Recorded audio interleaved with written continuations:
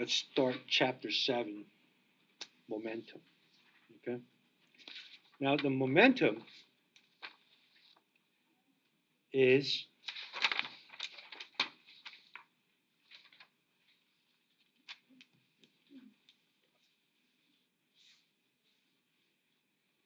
linear momentum, by definition, is mass times velocity. Now, we know about mass, we know about velocity, right?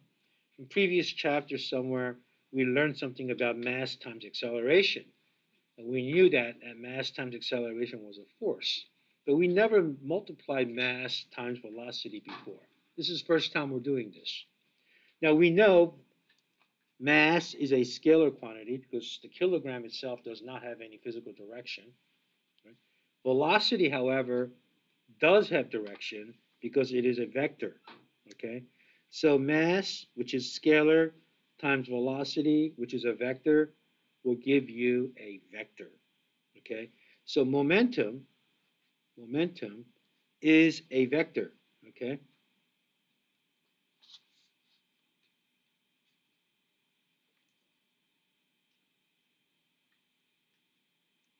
momentum is a vector.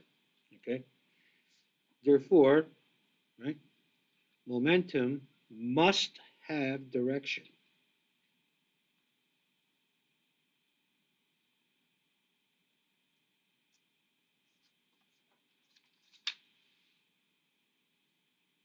Must have direction. It has to be a physical direction, right? So momentum, right, must have, right, like x hat, y hat, z hat. Okay, or momentum can also be represented as the magnitude of the momentum and the angle theta, which is the direction part. Okay.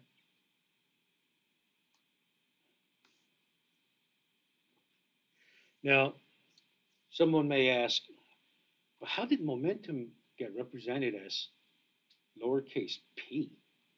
How does p and momentum get, tied together? Well, there's no real true answer for that, except there's some myth that's floating around saying that, well, when Newton was trying to explain this momentum, John, he ran out of letters. Like m was taken by mass, and then it was also taken by the unit, of meters. So you couldn't really use m as a variable anymore. So he decided to represent momentum as the object's persistence of motion, right? So when object had momentum, it had persistence. So that persistence p is how he decided to call momentum. All right. So when there's change in momentum, right? So if there's momentum where mass times velocity, there could be some change in velocity. And if there's change in velocity, the momentum definitely could be changed, right? Now again, when you change velocity, you don't have to change just numerical value of velocity. You could change velocity by changing just the direction as well, right? So velocity can be changed two ways. One, by changing the speed. Another way will be changing the direction of that velocity. Okay? Well, when that changes, then there's definitely change in momentum as well. Okay? So when velocity changes, right,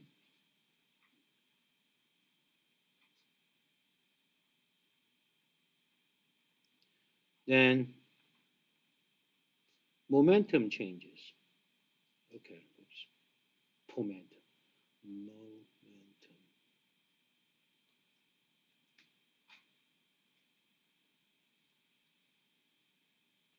Right? So therefore, change in momentum can be represented as, right, um, final momentum minus the initial momentum. Okay? Well, we know momentum is mv, so this can be represented as mass times final velocity minus mass times the initial velocity. Or simply put, change in momentum, if mass stays constant, can be represented as change in velocity times mass. So by looking at this, which is basically that, right? Which is that, this right here. So we can say change in momentum is equal to m times change in v. If we were to divide both sides of this change in momentum and m change in velocity by delta t, look what happens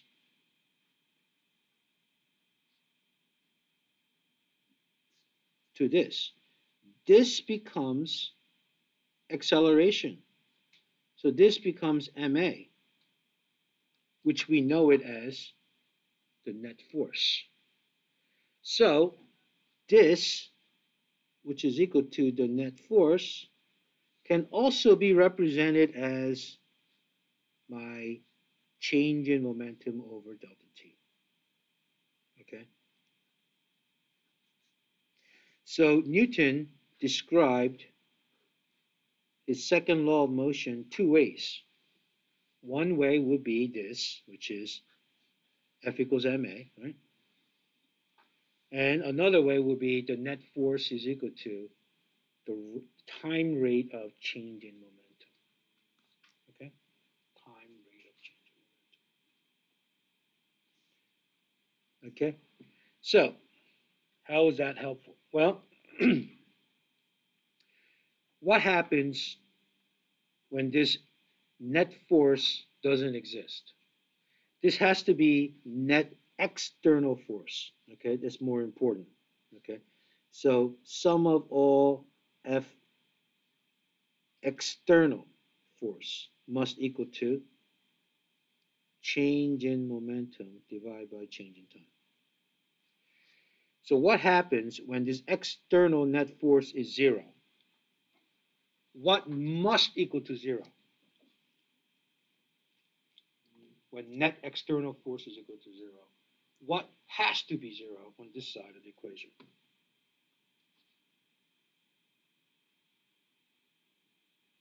Right? So if net external force is equal to zero, then what has to be zero to make this equation work?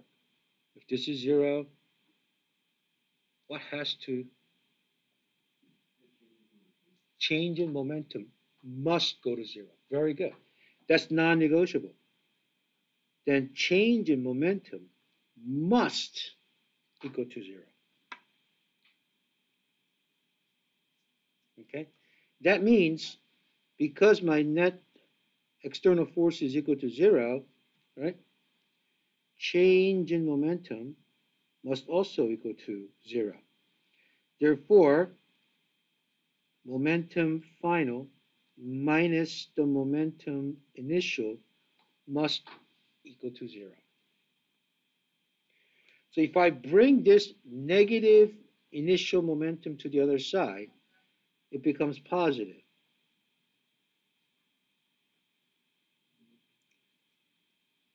Therefore, total initial momentum must equal to the total final momentum when net external force is equal to zero. So if and only if, so this is true, if and only if the net external force is equal to zero. So what does that mean? Well, Lulu, have you ever tried to push a car from inside? No? You should try it. Yeah. Let's say like, your car stopped and you want to move your car, but it's raining outside. And you're like, okay, guys, listen, it's raining out right now, so I'm gonna push this car from inside. And I'm gonna push the dashboard. Okay? Is it gonna move? No, of course not, because its internal force cannot change momentum, right? Because if you push your car from inside, you're just gonna strain yourself, but nothing's gonna move. Only the external force, only the push from outside of the car will make change in momentum. Does that make sense? But if there's no push from the outside, when there's no external force, the momentum cannot be changed. Is that okay? It's like when you're in a sailboat, you know, you like blow on the sail while you're sitting in the sailboat. Would that work? No, it will not work, right? So, so internal forces cannot change momentum whatsoever. Okay, so that's good to know. So this means, right, a system cannot change its momentum by itself. It could only change momentum if there's some kind of external force acting on it, right? So unless, this is very important, unless a system is acted upon by some net external force, right? The initial momentum of a system must equal to the final momentum of the system. And that's what this says, right? So all this pretty much says that. However, two or more systems may exchange momentum because they have to add up the same amount, but they could exchange momentums. But the total momentum, when you add them up, cannot be different when you compare to the initial and final. Okay? So we're going to talk about that more in detail.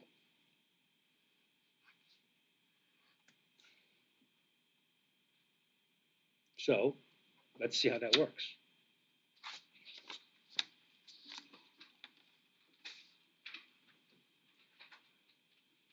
Let's say we have a garden hose, and then we're washing our car, right? Weather's getting nice and all, so you're going to wash your car, and you spray water on side of a car, right? So you get yourself a hose, right? You get yourself a hose like fireman's hose, I guess, right?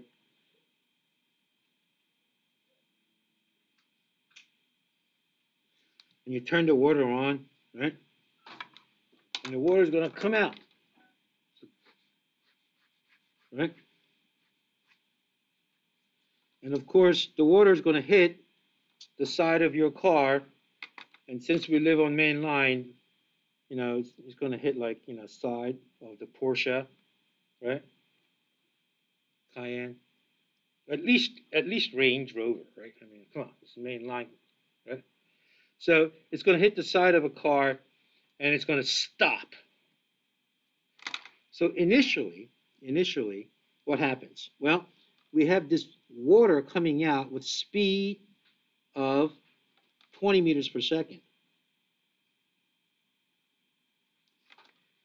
And that's the initial speed. The speed of water afterwards, after it hits the car, so velocity of water final is equal to 0.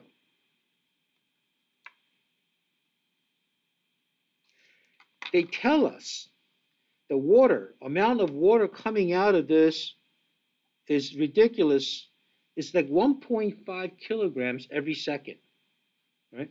So the rate of water coming out, which is equal to mass divided by delta T, right, is equal to 1.5 kilograms per second.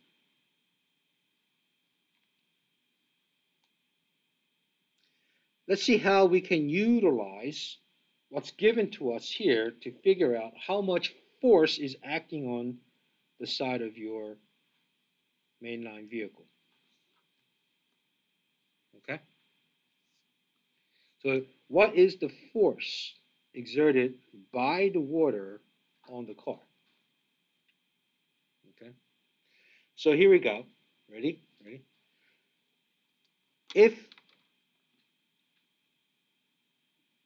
the net force here is equal to, we said it was change in momentum, right, divided by change in time. We know that change in momentum is basically momentum final minus the momentum initial divided by change in time. Well, the momentum final is really nothing more than mv final minus mv initial divided by change in time. If I factor out the mass from both terms at the top, I get m times Vf minus Vi. Divide that by delta T. This looks like my R.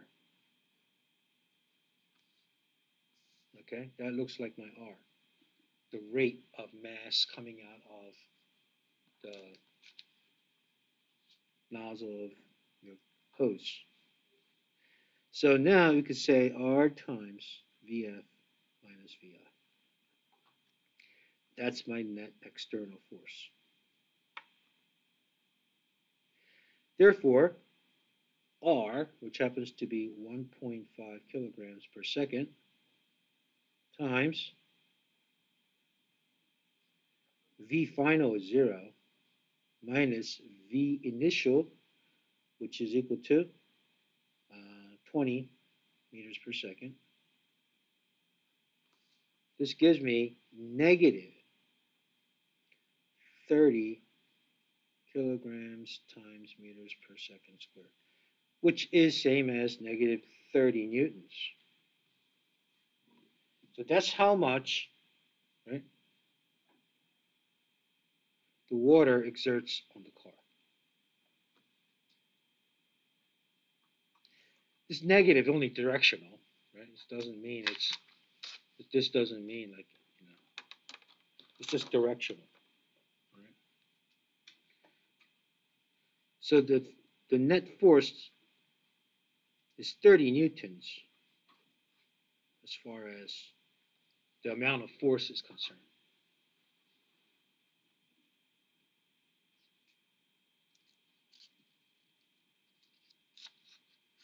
Okay. Now, obviously, if I were to switch the direction and did it this way and shot it this way, it would come out positive. Right? All right. Any questions so far? All right. Good. Good.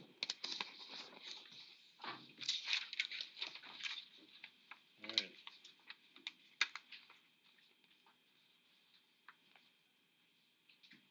Has anyone shot a gun before in this class? One, two. That's good, right? What do you feel when you shoot a gun? Besides the exhilaration of having that power that you're wielding, right? You get pushed back. Very good. That's called recoil, right? And bigger the gun, bigger the recoil usually, right? If you ever shoot 22s, you're like, right? It's like just like shooting nothing. But if you ever shoot like 357 Magnum, you're gonna feel it, Or if you shoot like 50 caliber Desert Eagle, you gotta really be careful, or else you're gonna break your wrist, right? So the recoil happens because of conservation of momentum. Okay, so let's see how that conservation of momentum works out for the recoil. So let's say we have a bullet whose mass m is 50 grams. It's fired horizontally with speed of v of 420 meters per second. So we have to really convert this mass of the bullet into kilograms to keep it consistent. So the mass of bullet is equal to 0.050 kilograms. The speed of the bullet, 420 meters per second, is about like 1.3 times the speed of sound, which sounds about right. And the mass of the rifle is 6 kilograms. Okay? So we have bullet inside the rifle. I made the bullet a lot bigger so that you could see. Right? So this is the bullet right here. And the mass of the rifle is 6 kilograms. So we have our initial and final conditions. Our initial condition is right here, right? Where we have mass of the bullet is equal to 0.050 kilograms, right? And we have initial velocity of the bullet is 0 meters per second because it wasn't fired yet. The mass of the rifle happens to be 6 kilograms, and velocity of the rifle initial is 0 meters per second because it wasn't moving. So these are all our initial conditions. Right?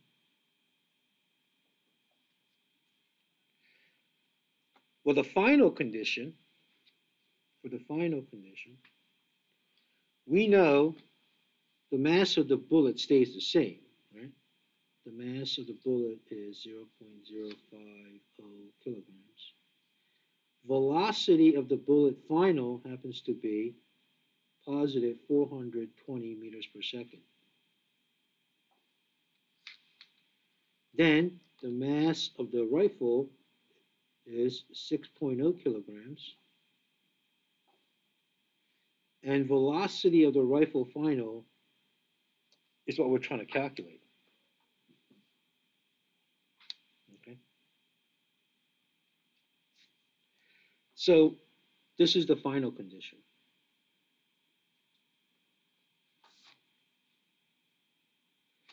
So we could start with sum of all momentum initial must equal to sum of all momentum final.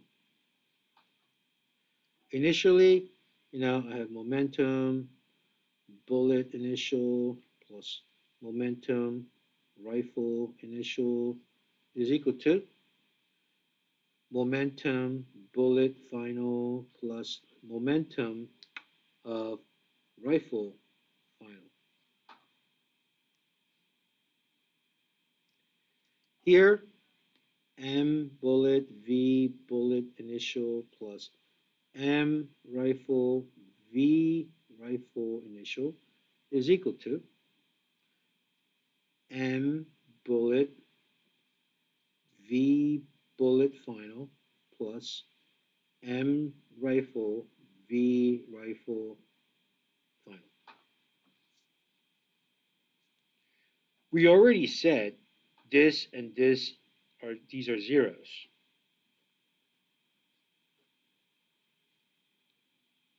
That was easy.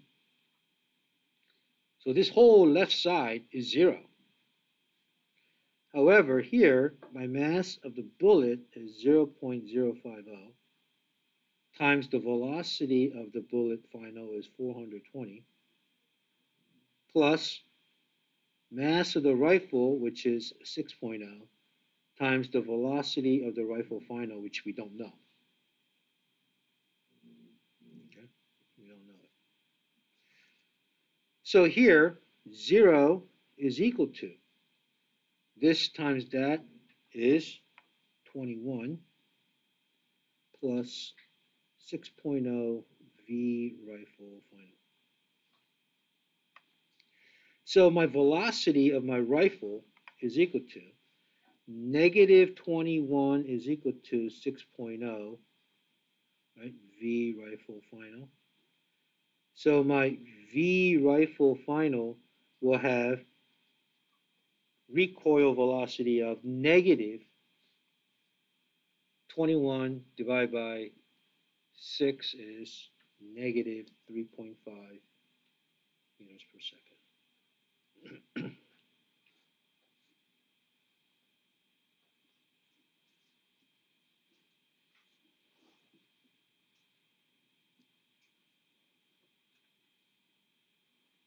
Okay?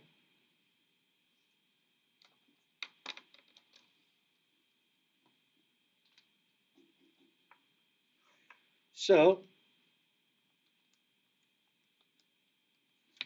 now what? Well, let's say the bullet's fired already and it's traveling, and now this bullet is traveling at 420 meters per second and then it hits a wooden target with a block, with a mass of 6 kilogram block, and the bullet penetrates into the block and gets embedded in it. So now the bullet and the block of wood will travel together as one on a frictionless surface. Okay? How fast would the bullet and the block be traveling after they collide? So this looks like an initial condition right here, and this looks like the final condition, right?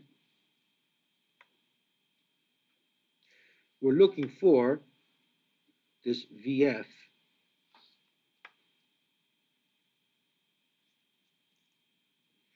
So again, we could start with sum of all momentum initial is equal to sum of all momentum final. Initially, I have momentum initial of the bullet plus the momentum initial of the block is equal to, I have momentum of the bullet plus the block final. Because they become one together, I'll just make it as one momentum. Okay? Therefore, M bullet times V bullet initial plus mass of the block times the velocity of the block initial must equal to mass of the bullet plus the mass of the block times V final.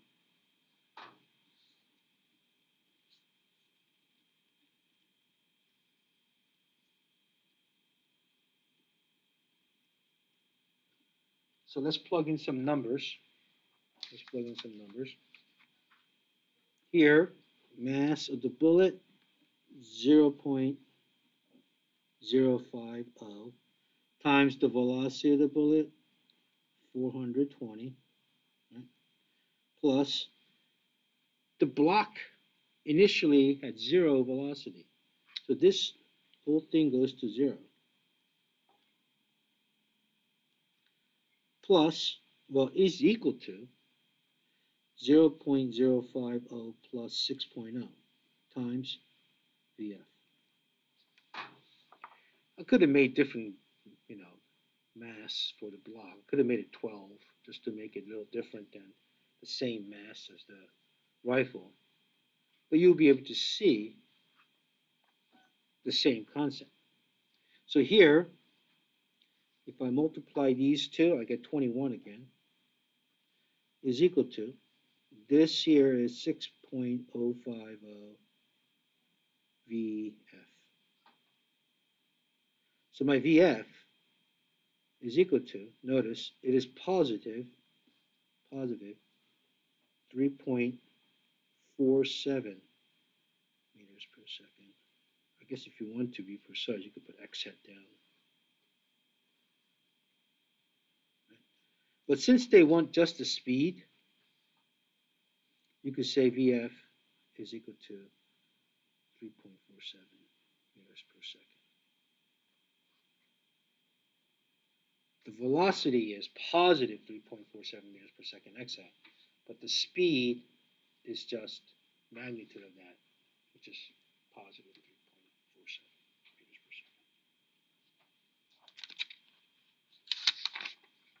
Okay?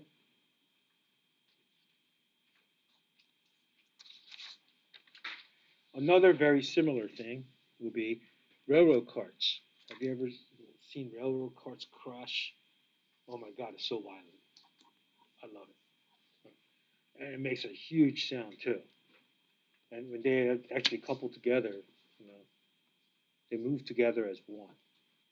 So if we take a look at conservation and momentum collide and stick together again, we have 10,000 railroad, 10,000 kilogram railroad car traveling at 24 meters per second, right? So here is a railroad car, right? Traveling,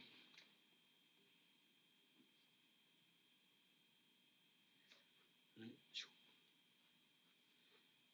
So M1 is equal to 10,000 kilograms,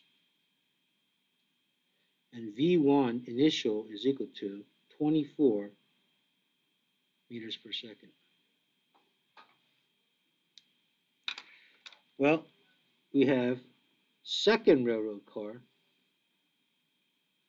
which happens to be identical. That means this car's mass, which is M2, should also be 10,000 kilograms, but it is at rest, which means my V2 initial is 0 meters per second. So I guess if you want to, you can make this X hat just to make it more precise. Right?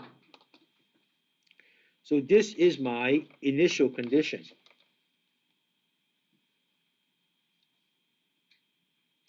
Then my final condition is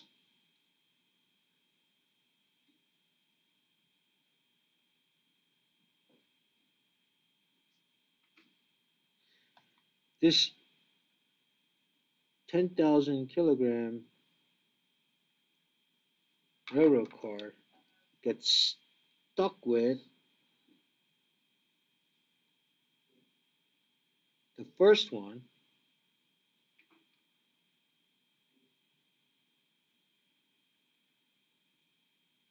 and they move together as one,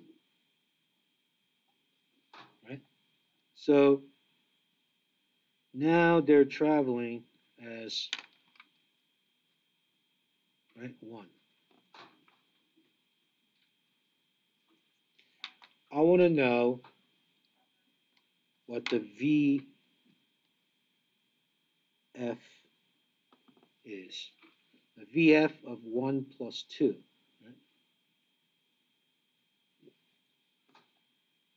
So this would be my final condition.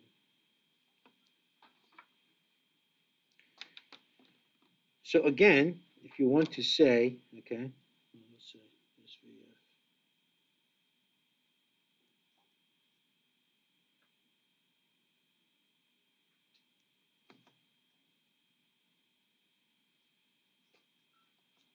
So sum of all momentum initial must equal to sum of all momentum final. Initially, I could have momentum 1 initial, momentum 2 initial.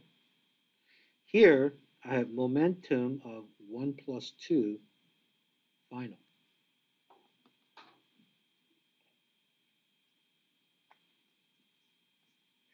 Therefore, here, M1 V1 initial plus M2 V2 initial is equal to M1 plus M2 times V1 plus 2 final.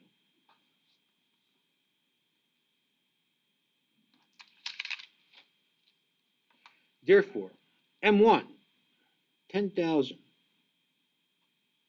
times V1 initial is 24 plus V2 initial is 0. So this whole term just goes to 0 is equal to, I have 10,000 plus 10,000 V1 plus 2 final as well. So this is 240,000 is equal to 20,000 V1 plus 2 final. So my V1 plus 2 final is equal to positive, right, 12 meters per second exit. So that wasn't that bad. Okay.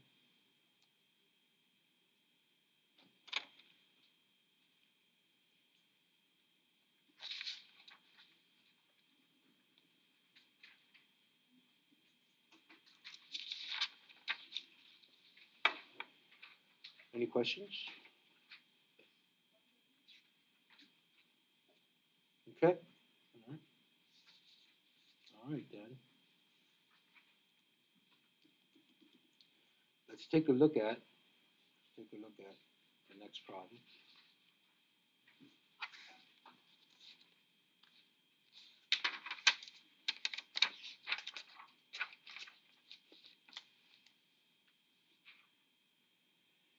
All right. Here's another conservation of momentum problem. Internal motion problem.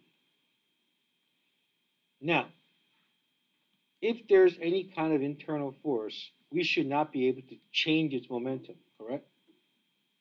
Therefore, when we add up the momentum, it should be exactly the same as the initial momentum when there's only internal forces happening. So if I started out with zero momentum initially, no matter what happens inside the thing, I should always add up to zero, right? Well, in this particular problem, a man with a mass of 70 kilograms is standing on the front end of a flat railroad car, right? Which has mass of 1,000 kilograms and a length of 10 meters. So this railroad car is 10 meters long. It's standing still, and the man is standing at the one end, front end, okay? And the man then walks from one end of the car to the other end at speed of 1 meter per second relative to the track. So if I were to watch this person, right, from outside, right, he's walking 1 meter per second. Assume there's no friction on the wheel of the railroad car. Right? What happens to the cart while man is walking? What do you think is going to happen when he starts to walk? Now, I had a student who actually tested this because this student was a doubting Thomas. Right? Anybody know the term doubting Thomas? Yeah. Thomas was a disciple of Jesus. And when people said, Jesus is alive, Thomas said, I doubt it. And he only will believe when he stick the finger through the hole where the nail went through. That's where doubting Thomas comes from. Anyway, one of my students was a doubting Thomas and didn't believe me that cart's going to walk the other way. So he went to actually Home Depot. He got a flat cart and brought it inside a nice level place, and he walked on that thing to see if it actually worked. And he videotaped it, and he brought it into class, and it worked. I actually gave him extra credit. I thought that was pretty cool. People at Home Depot thought he was crazy. He got chased out, But he told me the whole story. It was really funny. So I swear we're doing this for physics, man. I got to get out of here, kids. But yeah, he got his, Anyway, let's think about what happens. Initially, the man is at rest and the cart's at rest. The total momentum initially is what? Good, like you said, nothing, zero, right? Absolutely correct. So initially, total momentum is zero. It has to be zero. However, when he starts to move, he has momentum. That means in order to compensate for his momentum, the cart has to also move too in the opposite direction. So when you add both of those momentums up, they better equal to zero, right? So that's what we have to think about. So for part A, sum of all momentum initial must equal to sum of all momentum final. We know the momentum for the cart initial plus momentum for the man initial must equal to momentum for the cart final plus the momentum for the man final. Initially, the cart's at rest. Mass of the cart times velocity of the cart initial plus mass of the man plus times the velocity of the man initial is equal to mass of the cart times the velocity of the cart final plus mass of the man times the velocity of the man final. So we want to know what happens when man starts to walk.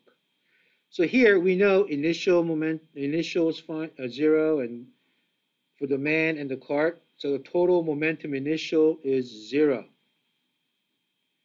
However, man, which has man's mass of 70 kilograms, times the velocity of the I switched this around. Velocity of the man final is negative 1.0 meters per second x hat, plus mass of the cart, which is 1,000 kilograms, times the velocity of the cart final, which we don't know. So when I multiply this, I get negative 70 kilograms meters per second plus 1,000 V cart final. So if I bring this negative 70 to the other side, it becomes positive, right? So 70 kilograms meters per second is equal to 1,000 kilograms times VC final. So notice what happens to the kilograms. It gets canceled out, and my VC final comes out to be 70 divided by 1,000, right? Meters per second is equal to VC final. So what do I get? My VC final then becomes positive, right? Positive 0.07 meters per second x hat. That means when man walks in the negative direction at 1 meter per second, as long as he's walking that way at 1 meter per second, the cart has to compensate for that in order to get the total momentum to be 0. It moves in the positive x direction at 0.07 meters per second. Okay? Now let's answer C next. What happens when the man stops at the rear of the car? What happens? What has to happen? Car has to stop. Yeah, there's no negotiation because it has to conserve momentum, right? So if a man stops, car has to stop. Right? So I know like a popular wrong answer that could be going against your intuition would be, wait a minute, wasn't the cart in motion? So shouldn't it be staying in motion because of inertia? But shouldn't the man should be in motion too then, right? So, but if man stops, the car has to stop because it has to conserve momentum first. Okay, so for part C, let's do part C first. When the man stops,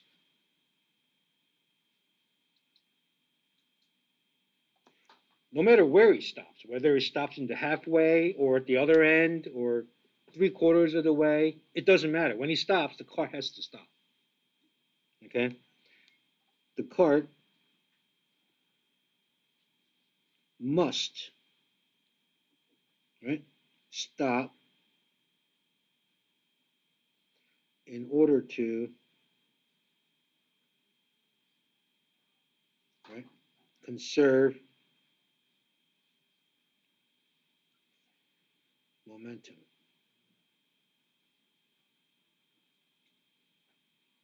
There's no negotiation on that. When man stops, cart stops. Now, what about part B?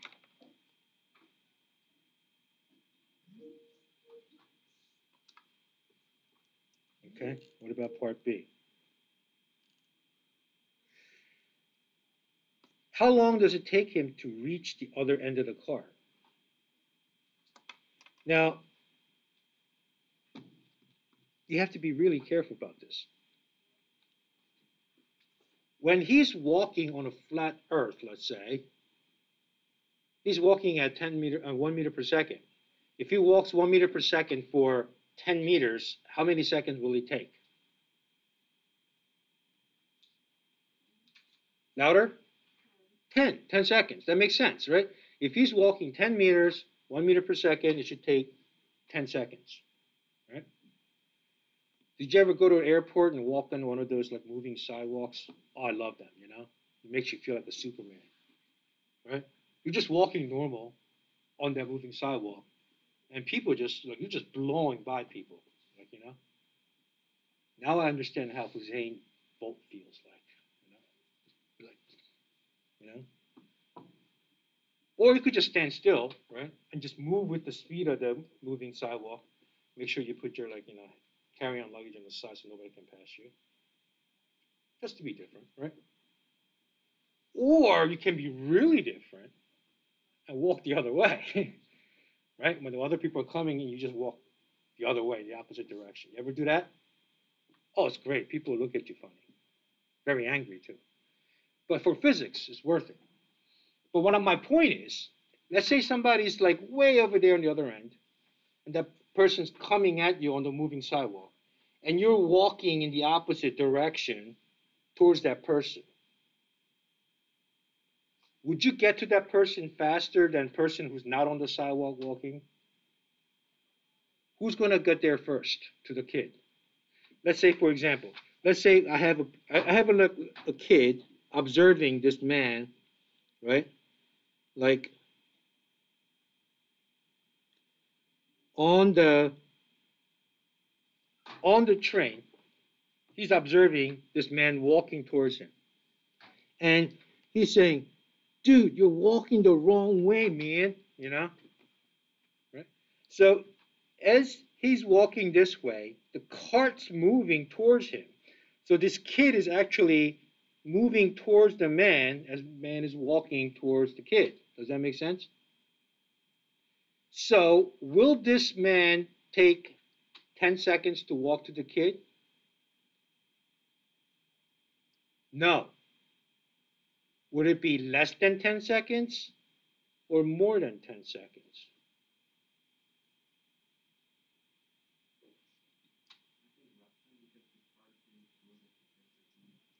Yeah, because the kid's actually moving towards the man as man is walking towards the kid, right? Right? So it should take less than 10 seconds. Very good. That logic works, right? So how fast is that man walking relative to the kid? Let's say this kid has a radar detector and fires a radar detector to this man. How fast is he going to be reading?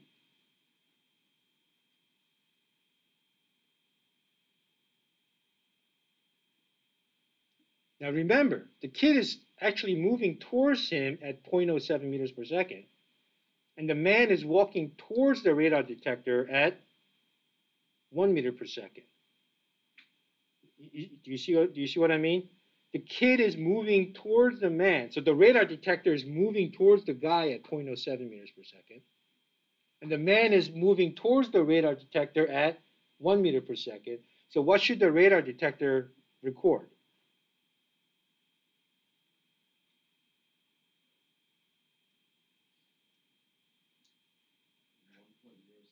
1.07 meters per second. That's correct, right? So the speed relative to the kid, right, is going to be with respect to kid will be 1.07 meters per second. But the distance he travels is still going to be 10 meters because that railroad car doesn't shrink. It's going to stay 10 meters. But he's going to be walking at 1.07 meters per second now instead of 1 meter per second. I'm looking for time.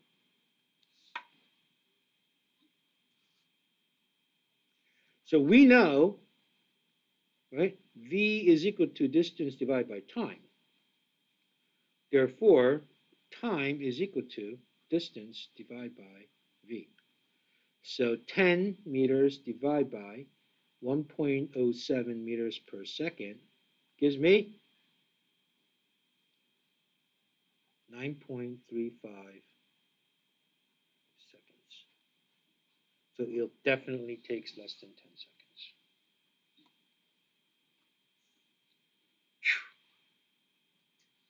That's pretty mind-blowing, isn't it? Yeah. I can twist your mind more than drugs.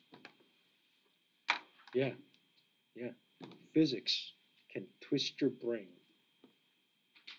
more than any drugs. Because just don't get hooked on that stuff, you know. You end up like me, you know, peddling physics to young kids. No good if you get hooked to physics. All right, anyway, so let's see if we can actually do this problem here. Let's see if you can do these two problems, and then we'll go over them today. And then I'm going to give you some time to work some of these problems in class. I think you guys really earned yourself some really nice break because spring break's coming and all, you know, and we can work some of these problems in class together rather than giving you like homework. Is that okay? Right. But for now, let's see if we can work on these two problems, and then we'll come back and then go over these two problems, and then we'll finish up for today. So I'm going to give the other people at home a breakout session. I'm going to pause the recording here. Ship zooming through the sky. Boring. Get on board. We're ready to explore. There's so much to find. Ugh. You guys didn't grow up with little Einstein? Anyway. So here's my rocket, right? You guys are boring. You guys are just like if you're virtual. It's very quiet. All right. So if you were to think about it, this right here gives me the burn rate. So which is the rate of how much mass per unit of time our mass is being spent right here, which happens to be 1,300 kilograms per second. And we know sum of all forces equal to, right, the change in momentum over change in time. And we derived that mass times delta V over delta T is how we got to this. Take a look at the water hose problem. This right here is the rate times delta V. That's my net force. So my net force is equal to 1,300 times 40,000 minus 0. So my net force comes out to, what is that? 1,300, oops, times 40,000. And I get 5.2 times 10 to the 3 and 7 newtons. 52 million newtons of force acted on by my attention. All right. Thanks for stopping by. Have a nice day. I'll see you guys on Thursday. All right. Take care, everybody. Bye. All right.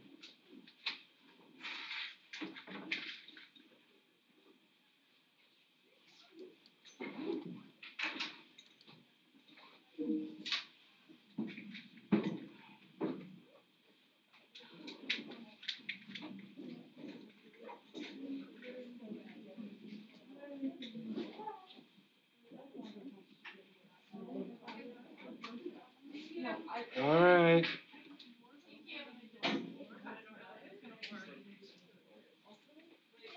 Take care.